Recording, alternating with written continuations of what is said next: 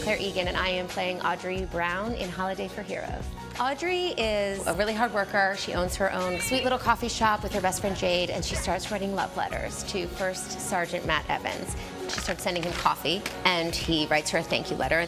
I hope it's okay that I'm writing to you. Your brother Devin gave me your address so I could thank you for your amazing coffee that he shared with me. It reminded me so much of home at the holidays.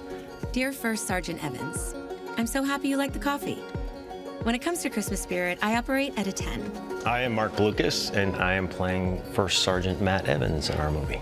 I start a pen pal relationship with the sister. It starts as me thanking her, and then you see this kind of spark happen, and the stars align, and I get stationed in Connecticut. And then First Sergeant Matt Evans just shows up at her coffee shop one day. Matt? Yeah. Can't believe I'm actually here.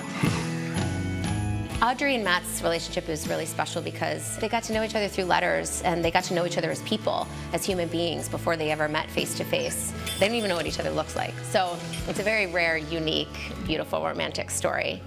There's something with Audrey. Something I've never felt before. It feels like I need to stay here. See if something happens with us. He witnesses firsthand how Audrey is to the people in her town, how caring she is, how much she gives to the people around her, and she sees the same in him, and the love story kind of unfolds from there. If you have to leave, I'll keep writing you. Me too.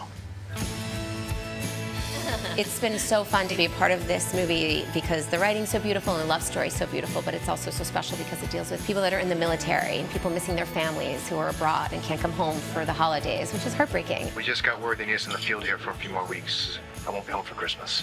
There's something about being in a military story when you address divided family right out of the gate. We know how to throw a party. We really do. I just wish they could all be here to see it. We'll send them lots of pictures. It's been really special to be able to tell this story that has so many dimensions and so many different layers to it.